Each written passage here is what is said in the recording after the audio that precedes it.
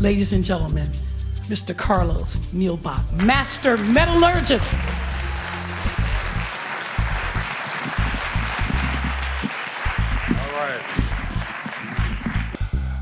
Good evening. My name is Carlos Nielbock, and I'm so privileged to tell you about my story, which starts with my dad, who migrated from West Virginia and escaped utter poverty there, and migrated to Detroit and joined his brothers looking for fame and fortune.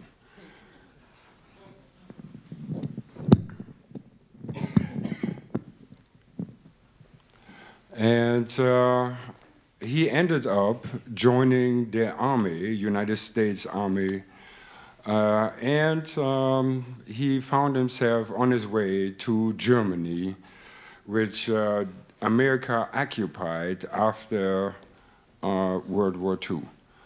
And he was a black GI, real good looking, and full of energy, and I think he wanted to just, you know, prove himself. And he found himself with all those limitations that pre-emancipation bear with him. He was black bathrooms and white bathrooms and all those different things that different races have to do. And he met my mother, which was a white woman, and they fell in love, and out came me. And the Army didn't really like that so much, so they sent him back to the United States, and I stayed behind with my mother in Germany.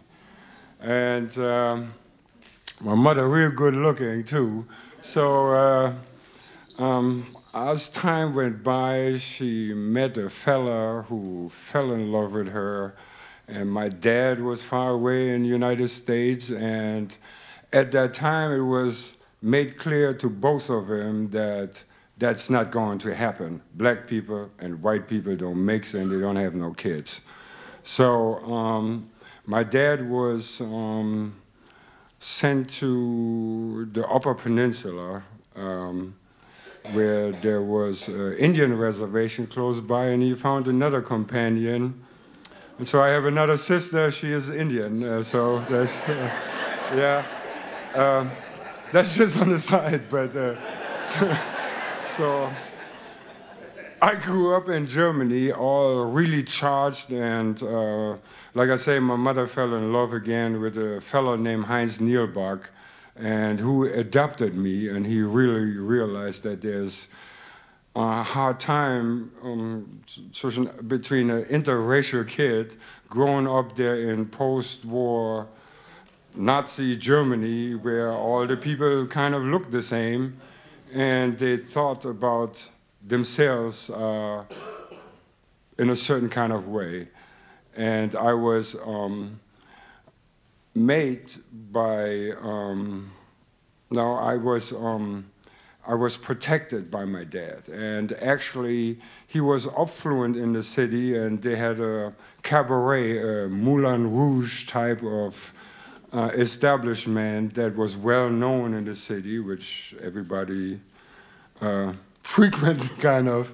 And he was influential and made sure that I got a good education, that I was accepted in the schools, that I was part of the town life right there. I was part of the town militia, which was several hundred years old, which protected the old cellar town from Napoleon invasion and this sort of stuff, you know. So I was welcomed there as a member, full-fledged member, and experienced the cultural education that German young men of my stature and age just got. And I was integrated by my dad. He made sure that I was like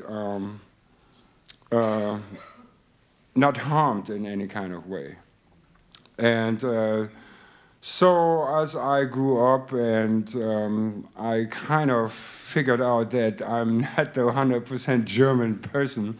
And, uh, and I saw on TV James Brown and Bob Marley and, oh my God, and Muhammad Ali and all kind of other people that identified kind of with them, kind of liked them. And other people looked at me kind of at the, so I was really a handful. So to get somewhat of an education that was geared towards my towards me, I find myself in a monastery that teaches young men a skilled trade. And those monks, they was in that monastery, they was exercising the skilled trades that you might find in a Catholic church, like stained glass windows and Bible binding and, you know, wood carving and just all kind of great skilled trades. They're hundreds of years old. They was passed on from one tradesmaster to the next and so forth. And I immediately liked the guy who did the fire and the blacksmith and this sort of stuff. And I liked it, all the action, and I was on and, you know, tried to get that education. And but I wasn't really accepted by those trade master who really ruled this entire metal fabricating shop. He was an old guy with one eye and shoveled in, and people bowed to him and got him a chair and put him his fire on, and he just put the raw material iron in the fire and made it hot and hammered around on it, and out came the rose or beautiful ornaments and things like this. And I wanted to do that, but the skilled trades is like a privileged type of thing that when the trade master likes you, then he pass that kind of on to you. He favors you and he pass on all that knowledge to you, but I wasn't the candidate. So I kind of looked at what they was doing, and when they told me to clean up the shop after it was done, I took the fire out, made it back on, and I monkeyed up exactly the same thing with this stuff. And little by little, I became good in it, and so after a few trials and errors, I became the jobs, you know, just give it to Carl, you know, and so I graduated and I got this really good education as a blacksmith, and after that I joined the national service in Germany. Every young man has to go, and after that I really wanted to only be in business for myself. From what I saw from my stepdad, Heinz Nielbock, he had employees and money and all this kind of stuff, and I wanted that. But I had the skilled trades, and so, of course, I had to be in business for myself. And but that wasn't really possible because in Germany, you have to be a skilled tradesman for a long time and belong to those guilds that, you know, doing all those rituals for a long time and all this stuff. And that was all too long for me. And they really told me that it was no way that I'm working on the castle or on this church or any, you know. And so I opened up my own business, Kunsthandwerkstatt Nielbock. This is art, just what my thinkers do right now is Ken Art Handworks, just translated. And I got a few jobs and was independent, and I felt good. And some way, somehow, I had to find my dad, and I was really stagnant, and it was not really that what I wanted to do. And I remembered all my good buddies that I had in Germany that was British soldiers. These British soldiers came from Jamaica, and of course I want to go to Jamaica. But before Jamaica, I had to go to my dad and see if I can find out about my real dad here in Detroit City. So I went to a traveling agency and said, I gotta go to Jamaica, and first I gotta go to Detroit, find my dad. And they told me I gotta go to New York, and from New York you catch a Greyhound, and you're gonna be in Detroit. And so, of course, I end up in New York, and that was already great. I mean, like skyscrapers and all kind of people and so forth, and people had, they kind of protected me. They said, oh, no, here's a Greyhound here, you gotta go set me in the bus so that I don't get lost. So I end up here in Detroit, and, you know, the bus driver told the ticket person right there, and said, look, this guy, you gotta watch him. He's looking for his dad. And I had a letter from Helen Street, they were on the east side of Detroit, right, east side. And the ticket person said, yeah, I got a brother, he's a cab driver, and he drives you there. And before you know it, I was on Helen Street, between Charlevoix and Vernon. It was the house my dad owned, the address that I found, and the house was abandoned, yeah. So I sat there and just gathered myself, and I thought, maybe the neighbors know, you know. And before you know it, I found an uncle, and the uncle had my cousins. There was my dad's brother, actually had two brothers living on the same block, and himself, he utilized the house as a storage house, and he lived down the street with his girlfriend.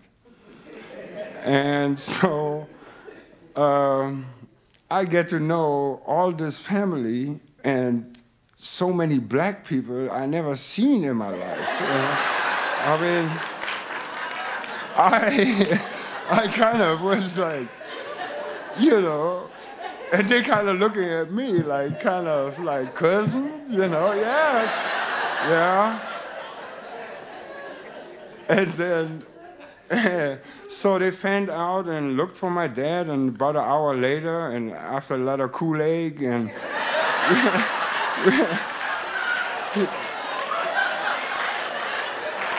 okay, he walked in the door. He walked in the door, and I'm standing there, and I'm like, and he like, how long you stay? You know? I like, I don't know, you know? So he invited me to come to his girlfriend, and they prepared already a room for me, and I just settled in, and I just said to myself, you're gonna stay here, you know? And so the next day, you know, they showed me around, and I'm seeing Detroit for the first time, and I'm seeing all those skyscrapers and houses and Cadillacs and Lincolns and oh my God. Me from a little town, you know, 65,000 people and a lot of cows around, and just nothing like this right here. And I had this little workshop in Germany, my little art studio, and pictures, and I showed everybody, look what I'm doing. You know, I'm good with my hands, and I do this metal work, and people say, yeah, that's nice, but nobody buy this here, you know?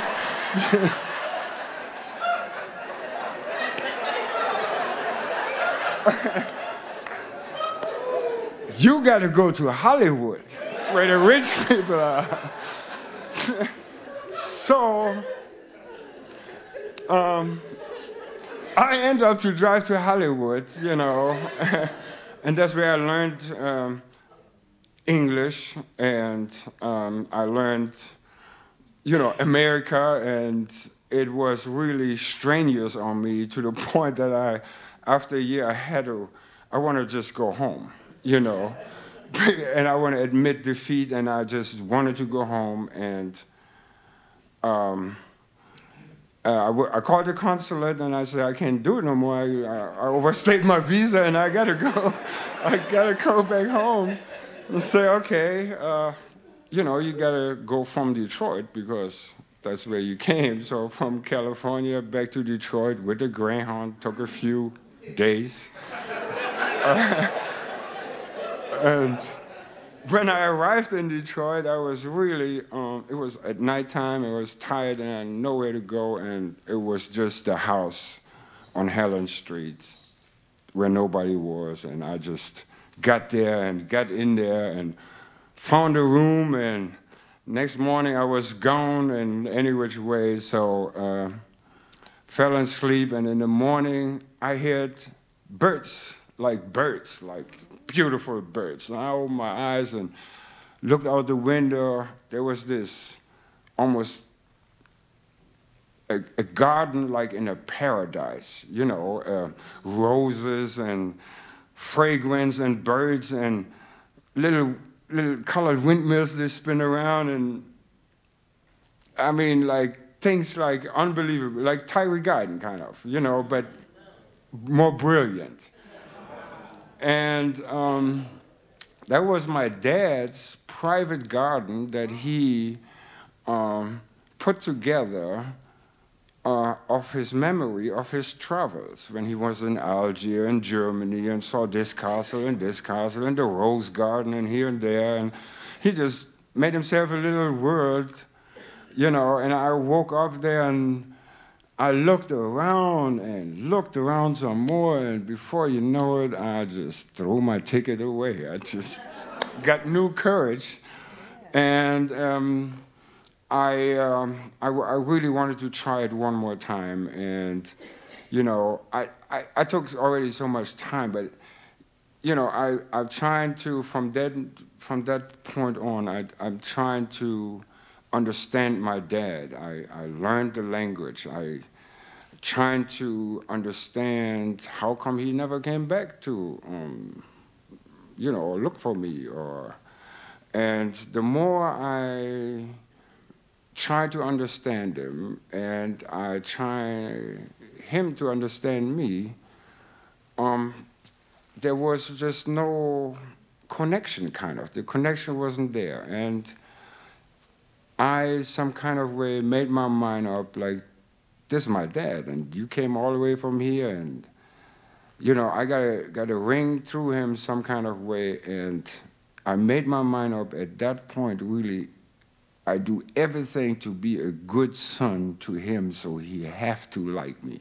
You know, there's just no other way. I want to be such a good son that he just have to like me.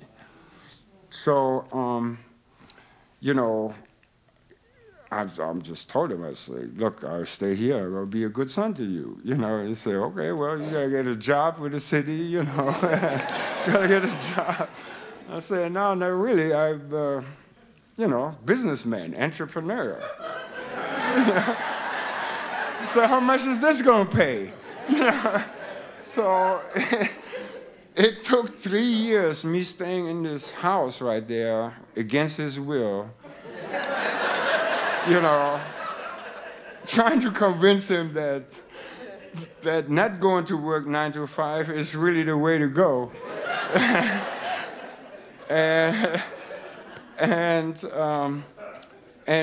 And why I'm trying to do this, I'm trying to go to school, and I'm trying to get some kind of degree in fine arts or some kind of handle on how to make money and how to be a man and how to do stuff. And he would be hustling and working his job and have money and doing all kind of stuff.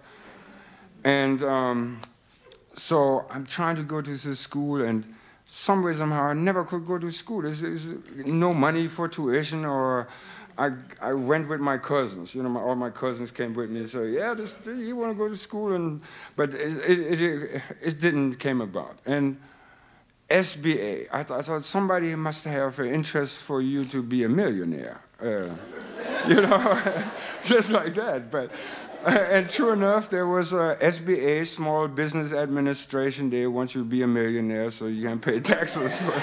You know?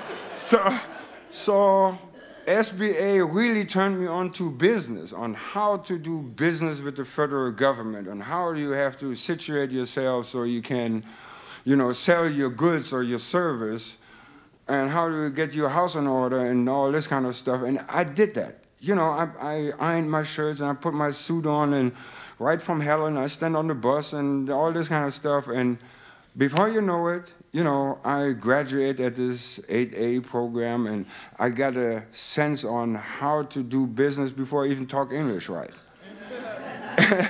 And as a result, together with the ability that those monks there in Germany taught me,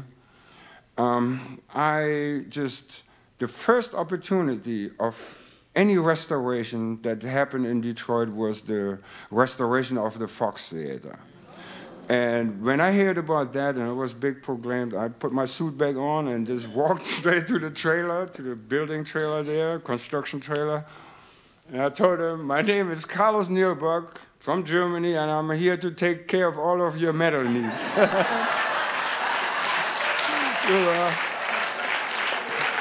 So the guys was really busy there, and he just pointed me to a pile of drawings, like over there, the drawings, right? So I could read them all. It was written in German, some was written in German. I could read the blueprints, and I knew exactly what's going on right there.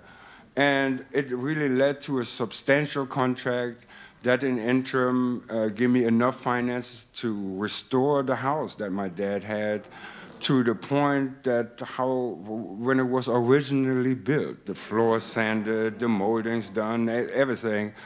And I built a workshop in the backyard, my studio.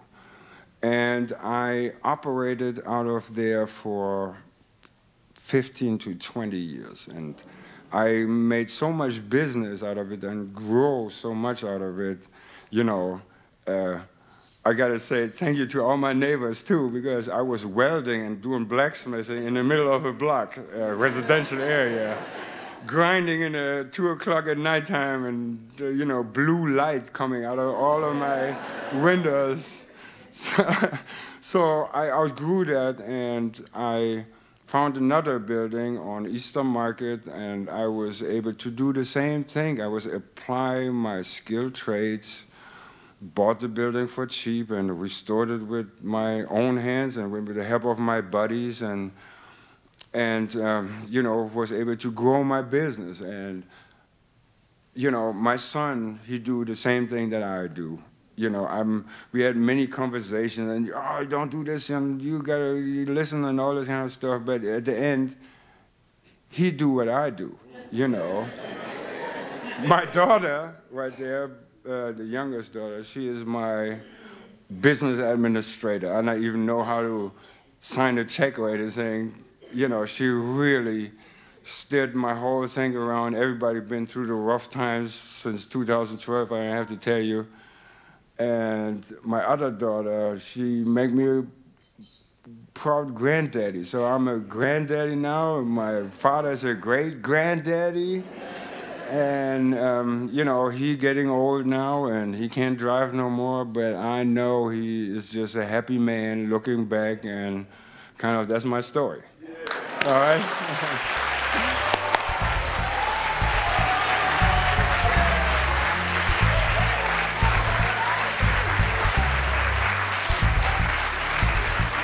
Carlos Nielbock.